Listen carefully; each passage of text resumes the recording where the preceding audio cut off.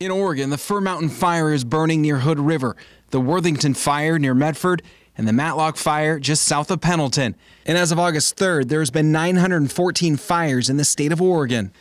Peak wildfire season is just beginning. The National Interagency Fire Center says there is a high risk of large wildfires in certain areas of Oregon in August. Just take a look at this map. Everything in white is normal risk. Red means above normal. Jim Gershbach is with the Oregon Department of Forestry. Well, August is always a month in Oregon where you're going to see, because of the fuels drying out, the grass, the brush, the vegetation, the forests are dry in August typically. It's one of our drier months. So far in 2020, there have been fewer fires altogether on ODF-protected lands, 468 to be exact. Yeah, it's an interesting year. Mother Nature has given us a little bit of a break so far in that we've had on lands that Oregon Department of Forestry protects, we've had 73 fewer lightning fires. That's compared to the 10-year average.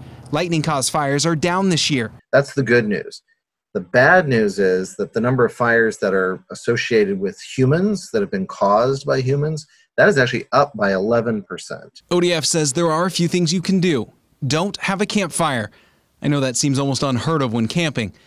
Make sure your trailer chains don't drag on the road and cause sparks.